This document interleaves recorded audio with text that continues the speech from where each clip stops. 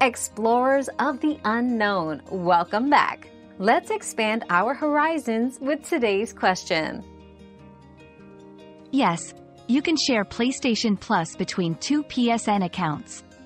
Set the PS Plus account as the primary on the console, and other users on the same console can access its benefits.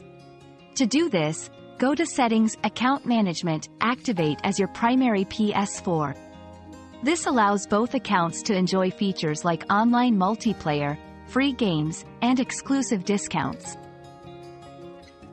We've quenched today's curiosity, but there's always more to learn. Keep the curiosity alive by subscribing and joining us for our next adventure.